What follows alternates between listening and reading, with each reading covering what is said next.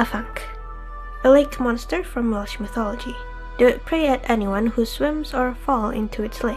They are described to look like a crocodile or a beaver, so we could assume it's big, hairy, with sharp teeth.